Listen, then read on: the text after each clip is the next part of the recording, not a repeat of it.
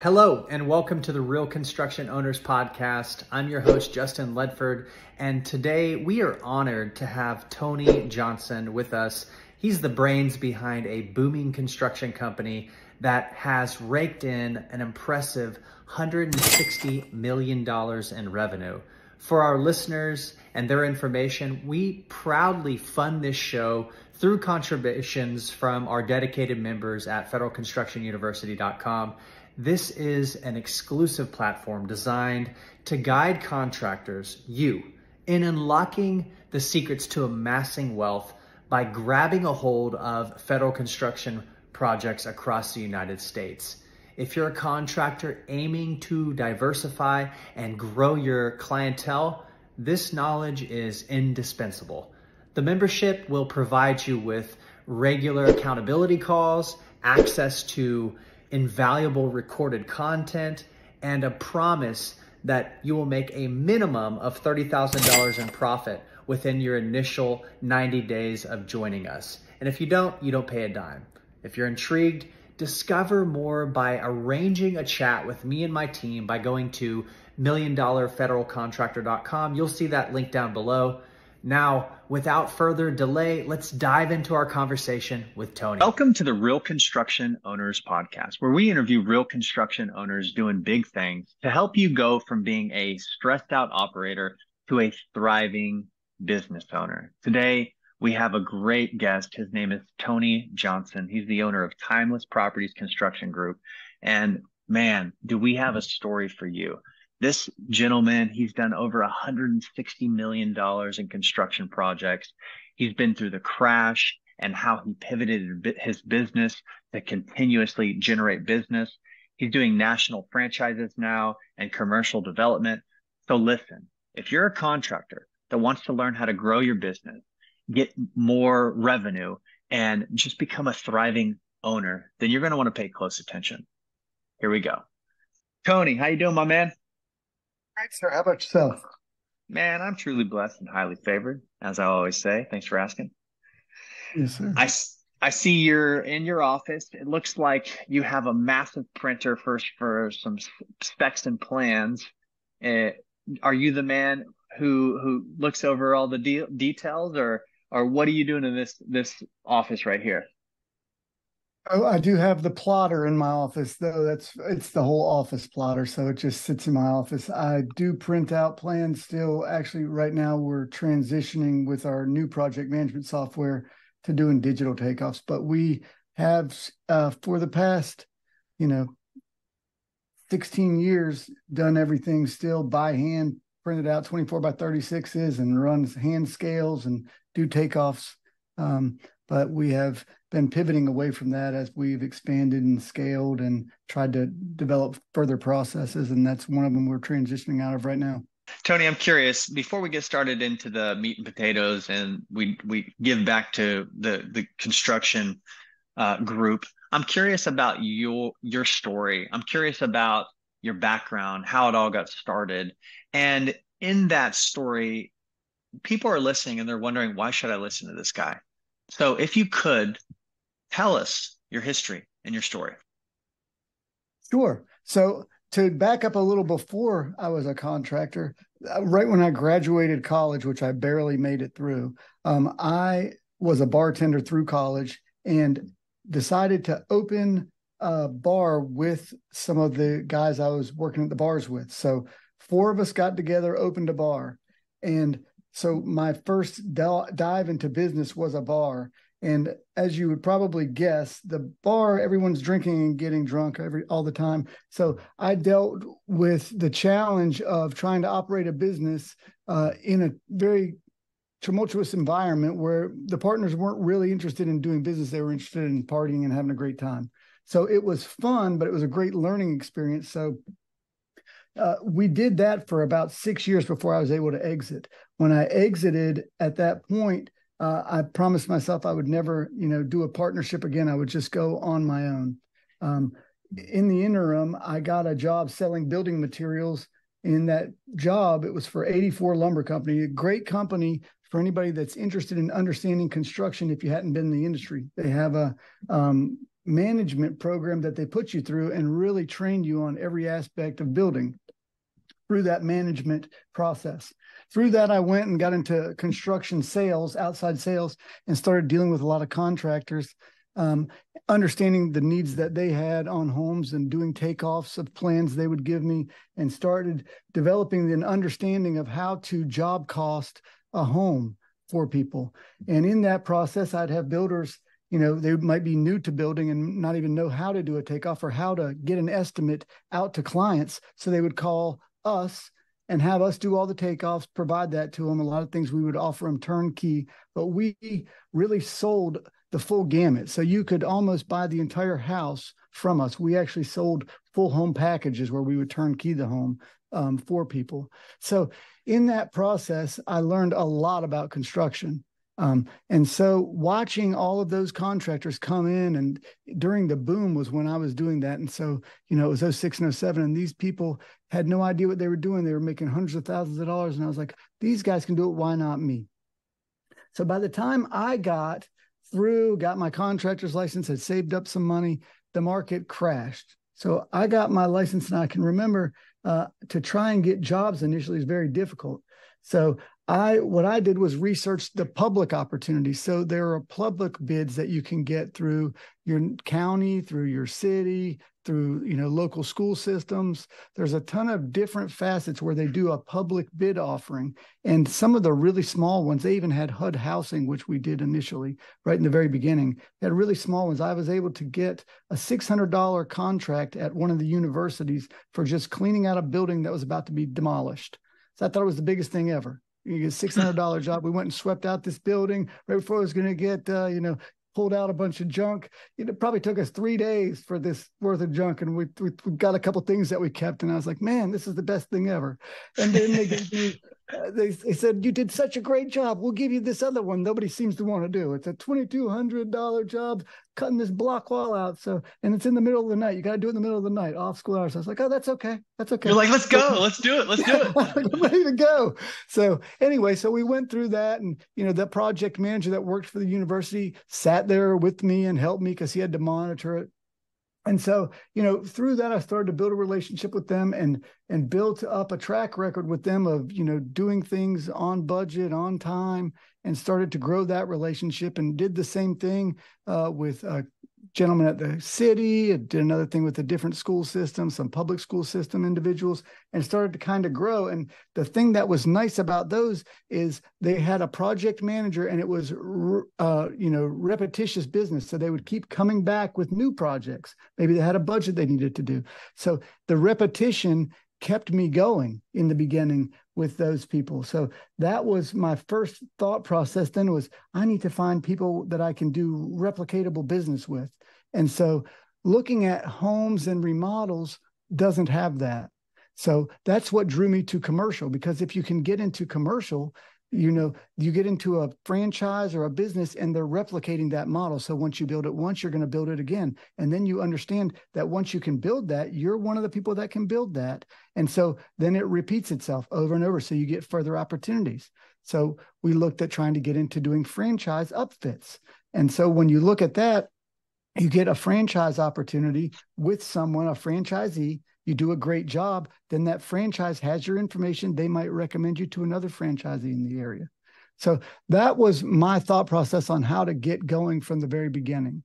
I didn't have a lot of processes at that time, but that was the critical way to get started. And there's so many nuggets of wisdom that you just dropped right there, Tony. And, relationships are so important. That's why I love government construction, because these contracting officers, they literally have 11 opportunities on their desk every day. And when those get done, 11 more get on their desk. And when those get done, 11 more get on their desk. And the government has to spend $1 billion every single day. That's their budget. And if you do a good job once, and they know you, they like you, they trust you, they will literally give you opportunities left and right. And it sounds like you took that relationship approach, where it's not just a one-time transaction, and saw the power of those relationships to keep feeding your pipeline. Now, I'm curious, with this commercial development as well as these franchises, how does one find a franchise upfit opportunity? Where does one go for that?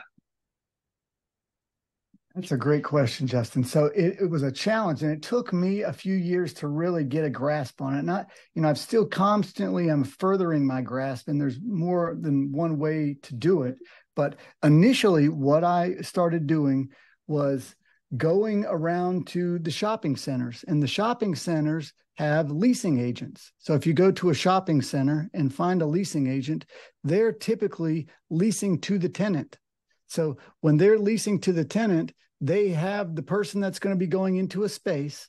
And so if you can get in touch with them and sell yourself to them, you can get an opportunity maybe to speak to a tenant. So if they, can I give you my card? If a tenant comes by, can you maybe use me as a referral?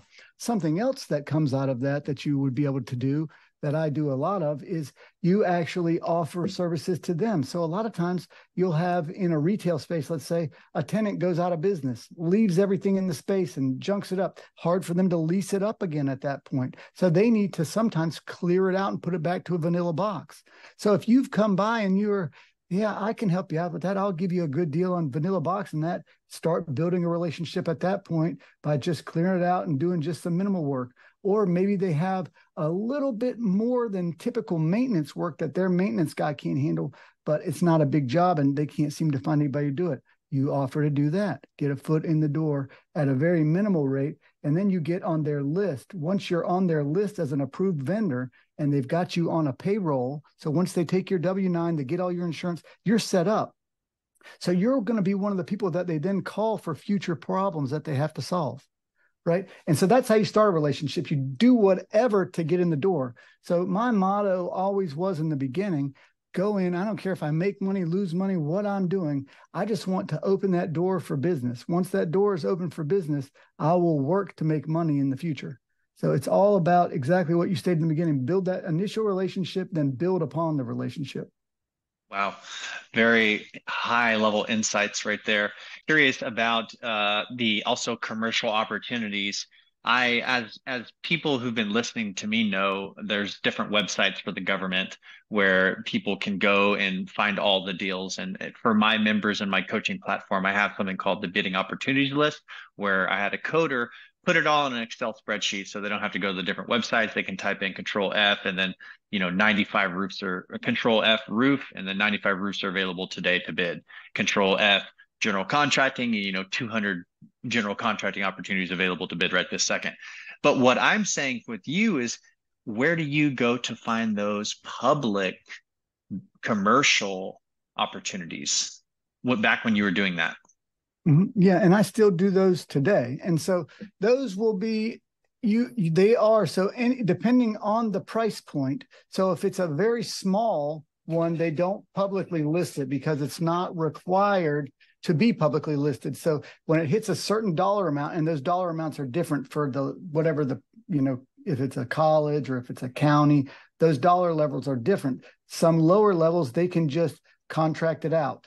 But once you get to a minimum criteria, then they publicly list the bid. So it does go on the web. So you can just search your county bid list. So what you can just do is look up blank, blank county, current bids, blank, blank county, current bids, or blank school system, current bids. And then you'll get normally to a website, their website, where they have current bid opportunities. Then they'll have a pre-bid date where you need to go. Typically, they're mandatory to attend.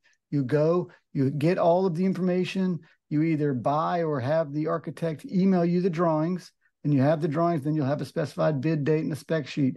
Now, you will have to have some experience, and you want to start at the lower level as you're getting up. So you don't want to go and bid on a $2 million job if you've only done $200,000 jobs, because they're going to want to see some experience at the level that you're bidding. Recent and relevant references. That's right. The other thing that you want to bear in mind is they will require a bid bond once you get to a certain level. Sometimes that's $300,000, sometimes it's $500,000. It depends on, again, where you're going for the bid, but that's something to pay attention to. If it requires a bid bond, you're going to need to have pretty good relevant experience, maybe and strong financials if you're going to do bid bonding. Yep. Yeah. And so those are some of the other things that make it a little challenging, but that's why I say you can go in once you create a contact with someone, you just go into these different departments, call, find out who the contact is, and then see if you can do anything to get a door open for yourself. And that's how you typically would start with any of those. I like that. I'm curious with this city and commercial sector. In the government realm, they have got what is known as eminent domain. So I personally like, because I'm a roofing contractor in Texas where there's no license for being a roofer. But when I'm doing HVAC deals, you know, you have to have an HVAC license or plumbing, etc. But in the government realm, you don't, because you can just find the best guy in that town who has that license and subcontract it to him, and you be the middleman without the license and just do the paperwork and have them do the work. With what you're doing, does it require licensing? Yes. So if I'm the general contractor, it does require licenses. Now, they will do that, but typically in my market, in North Carolina and in South Carolina, you have to be the license holder, and then there would be no reason to pull somebody else in unless it was a multifaceted job. And again, then it would require a contractor if it's over $30,000. Now, I'm curious, this is going to sound redundant, but maybe for somebody who hasn't got it yet, but what's a process that you have in place right now in your business that enables you to win large contracts? An actual process. Well, we have tons of processes that we've written up, and I think processes are very important. And anyone getting into construction, just to start briefly on that, I would definitely suggest a book called Traction. So Traction has a process. Amen. One of the best books ever. That's right. It's, entrepreneurial operating system. So that will guide you to think through things that are beyond where you are in a business right now, more than likely, but it will help you to set up structures to allow you to grow and scale. And you really need to do that. Then the next thing that you need to do is start, finding ways to delegate to others so you don't overrun yourself and get burned out in your business. Amen. To add to what you're saying, the EOS method, it teaches you how to run your Monday meetings. It teaches you how to establish rocks or task for each key employee on your team. So that way there's no overlap. It teaches you how to build a culture and how to have the culturally meetings and what exactly to do in those, four times a year. It's a phenomenal process-based business that is deep and intense. And you can't, I listened to it in audiobook and I realized to myself, Tony, wow, I got to buy this book. And I actually have to, with a pen and a highlighter and a notepad, study this book. It's not something you can just casually listen to if you're a business owner. Absolutely not. Yeah. And I did the same thing. Actually, I listened to the audiobook, then I went and bought the book. Then I went and bought the whole series of books. Then you go you can start breaking it down further. Oh yeah. I see. They have an implementer they can offer you, which is highly expensive, or you can implement yourself, but they have free products online, and there's groups all over. I implemented it myself as well, because it's like $60,000 for a person that's once a week or once a month. I was like, man, I'm going to figure this stuff out myself. Right. So tell me your business organization. You have visionary integrator, person in charge of service operations, person in charge of growth, recruiting. Walk us through that. So the contractor who's trying to grow their business, they can kind of get an idea of what you've created and how you created that. Sure. Well, mine has obviously been a development and process and has slowly grown and developed in its own method, like a lot of people's will. But once the first thing that you'll start to do is, once you get to a certain level of business, you have to let go of portions of the business. And the first thing to let go of are repeatable tasks. So simple, repeatable tasks, letting go of those. And so how I started is, initially it was just me. And I had, when I started initially, I still worked my day job of selling building materials. So I had initially hired a 1099 superintendent and had him help me. And I did everything else, administrative, all the bidding, all the everything. After the bidding and the administrative and all the billing and the payroll got to be quite a bit to manage and handle, I brought in an office manager and trained her and basically wrote down everything. So what I would do is I would take what I was doing that day, write it down. What am I doing this hour? Write it down. What am I doing this hour? Write it down. And then I went through those items that I wrote down and said, well, who can do this as easy as I'm doing it, right? And then you start to peel those off. And I got an office manager in, and she was doing, the invoicing and the payroll and this. And it was a slow process learning. And, we put QuickBooks and ran it through that. But we didn't have any formal type of management, right? It was just a QuickBooks and me doing quotes through the QuickBooks and everything like that. So as we kept on getting a little bit bigger and adding more facets, it became a little more complex. So we added, more superintendents. Then I had to get people W-2. It couldn't be 1099 anymore because it was growing a little larger. Then we felt like we were all running around and there was really no organizational process before this EOS. So the first thing that we did was we grabbed a project management software, and there's a ton of them out there. They're all different price variations. So we started with one called Builder Trend, which is an okay software. It's highly marketed. I didn't think it was that fantastic. After maybe 2 years with that one, and we didn't really fully implement it, but it had a lot of things to help us first create and organize the company. We moved to a newer one that was called, and smaller one, and it's not highly advertised. It's called Contractor Foreman. Now, this Contractor Foreman project management software, we did all our estimates, every single thing. So we did estimates, schedules. We created and started taking pictures of what we do daily and daily logs, and then you write what you're doing daily. And so everyone in the field started to get involved in the project management software. So we would enter bills through there, pay bills through there, everything. So once everybody was on the same page with that one project management software, we started to get organized because we're all communicating with the same thing. And so that's where we started to create processes when we started using that. Now, with that being said, I think there's a couple more components of your org chart that we should hit on, such as the revenue producing or the growth sector. So one thing, twice a year, I have a nice home in Costa Rica, right on a river, on a beach. It's phenomenal. And I have some cabins, and I take owners out, and we just mastermind and surf and fish and do fun things. And one of the things we teach is called the SOG method: service, operations, and growth. And within the service department, you have your own leader, and under them, they have their people. And then operations, they have their own leader, and then people under them. And then within the growth department, you have their own leader, and then people under them. So let's talk about growth, because that's an area I don't think you hit on in your org chart. Who's doing that? Estimators, salespeople? Hit on that, please. Sure. So how we're structured right now is I am still the main growth oriented. So I am a visionary. I'm out networking. I'm out trying to gain opportunities. So that's my main role with the company right now. I have a senior project manager who heads up our service. Now he's a senior project manager of commercial. Then I have a project manager that heads up our multifamily, and we're doing multifamily builds, and residential homes for doing high-end homes. And then I have a paint and drywall division where we do paint and drywall for other builders.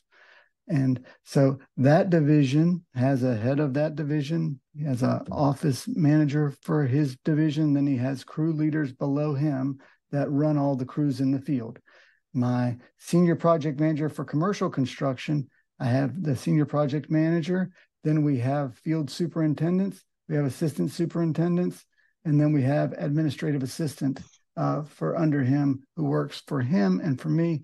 And it's the same setup for my project manager on the residential side. That's how we're structured. That's real good stuff. Buying Back Your Time, that's a great book by Dan Martell. I don't know if you can see it. It's so bright in here, but Buy Back Your Time by Dan Martell talks about how we, as the hard charging visionaries, we can actually buy back our time and make a machine that produces a bigger machine, and get us out of the seat doing the thing and find somebody else to do the thing. And highly recommend you check that book out and study it like you did the traction method.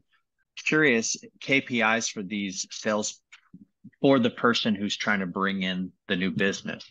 I know you said you do that, but you have other divisions. Do you have KPIs for those individuals who are trying to bring in the new business? Well, we do, yeah. I mean, what everybody's got different. Basically, so we do for lead generation. It's not just me out networking. We do Google ads. I do mailers. I have contacts within the commercial realtor market. So I'm doing mass emails to the commercial real estate agents. I'm constantly anything that pops up when a real estate agency pops their sign down. I'm contacting the agent, putting my name in the hat, saying I want to develop this site. I want to do this. I want to do that. Who's looking at this? So I'm then taking that opportunity. So when I have new franchise opportunities, I'm pushing them back over to those agents to try and reciprocate and build that network further. And my guys do the same thing. So when something comes in from a Google lead, it's distributed. My guys are the first contact. I normally don't contact or meet people anymore. So that's handled completely outside of my purview. I'm more just coming up with new methods. And we're constantly looking at hiring and bringing in great talent. That's a lot of what I focus on. But on a high level, I do still network and build relationships, and prior clients that dealt with me when I was more into it, they'll want to deal with me still. So then I get involved and pulled back in, but I like to keep it out of my purview as much as possible to free up time for me to think and create and vision how I can get to my goals. I love that. There's a guy, Jack Chan, who owns a big slate company, Durable Slate, and he's like you. He's very, very passionate, and he's very good at what he does. And even though he has the resources, he still he has a passion for the work that he's doing. And I can tell that you have that passion for the work that you're doing. Now, switching topics, what's one of the last books that you read cover to cover and the lesson you learned from it? Well, I just finished, oh my gosh, what's the name of this book? I mean, I finished 2X to 10X, and then, that's all I do is listen to books and go from book to book to book. But the one I just finished today, I don't even know the name of it, but let me go back and find it. Never Split the Difference. Such a good book. I listen to that every year by Chris Voss, Yeah, Chris teaching you Voss. how to be an expert negotiator and win in hostage situations of negotiations. Absolutely. Absolutely. So, as I think we mentioned before we came on here, so I pride myself on being as honest and trustworthy, and I really hold my integrity at a high level because, with any business, your reputation precedes you. So if you go out and you do the right thing and you are a quality person and you live what you breathe and what you say you do, you will build up that reputation, and it gets around quicker than you know, and it gets around even faster when you don't do that.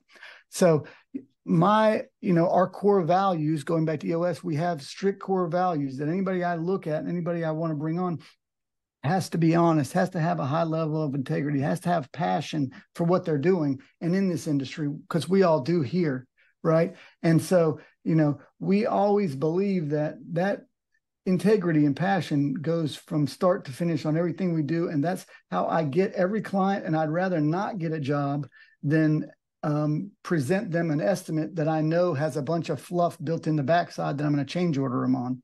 So we go and give them everything up front. And a lot of times I'll have clients come and say, wow, you're way too high. You're out of the ballpark. The two things I always tell them is, what's their guarantee on the timeline? And do they have any guarantee they're not going to give you change orders? Have they covered this that's not on the drawing?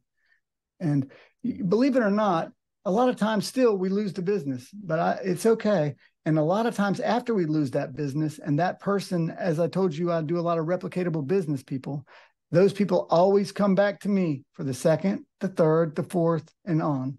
So I might lose the first job, but I keep my integrity, and they go through the ringer with the first contractor and get the double price change orders and everything else. And then I get a client for life. So there's something to be said for maybe not getting it, but keeping a relationship. So never be sour when you don't get a job. You always want to be as professional as possible and maintain that relationship. Man, dropping bombs. Such good information over here, Tony. Final question. Best tip you could give an owner who is currently leading your team or wants to lead a team, who wants to leave a legacy and make a dent in the universe? Something that we are just starting, and I don't know. I've always tried to figure out what's the best way to give back and kind of give everyone a feel-good moment. So what we are just implementing, we just put live on our site, and what we're going to start doing on every job moving forward is, which helps, I think, give back, is we've picked 5 charities, some local, some national, and mix that. So every job that we get moving forward, the client picks which charity they want us to donate to. A portion of our profits will go to that charity. Then if they, in addition, refer us to another client and that client gets a contract with us, we'll double whatever that investment was to the charity of their choice. So then it goes in their name, the donation. And, so we feel like that's a good thing, a good selling point and good selling feature, and kind of gives back. And it helps us to get involved with places that we want to be involved with. So, I'm a big advocate against child sex slavery and, child trafficking. So there's a great movie that just came out recently about that. And, it's an important subject to me. So, the aerial recovery is one of the ones on our list. And so they're a group that goes in and rescues children from that. Troy Johnson, with Timeless Properties Construction Company. Man, you came here today, you delivered the goods. If you were to give one last parting piece of wisdom to a contractor who is maybe stuck under 5 million and trying to get to that next level, what would it be? Delegate and hire. Hire till you're scared to death. Just keep hiring people and keep networking around your community. Tony, thanks for being on the Real Construction Owners podcast today, man. Thanks so much for having me, Justin. Thank you all for tuning in and giving me your time. I trust that you found our discussion enriching. If you did, please kindly hit that subscribe button and drop your thoughts in the comments section below. For those who are keen in propelling their construction venture to an 8-figure mark, visit milliondollarfederalcontractor.com, where you can schedule a call with me and my team, and you can find that link in the description down below. Furthermore, don't miss out on your chance of getting my book while it's at a steep discount, Federal Construction Contracts Simplified. This book is the key to navigating the labyrinth of government construction contracts with ease. We give you a blueprint and teach you how to win these government contracts simply. And if you just have something to follow, you can do it. But if you try to do this without a guide, it will literally take you years. Trust me, because I failed for years and then I figured it out, and now I'm giving that away to you. Simply click on the URL below. Got it? I'll see you in the next episode.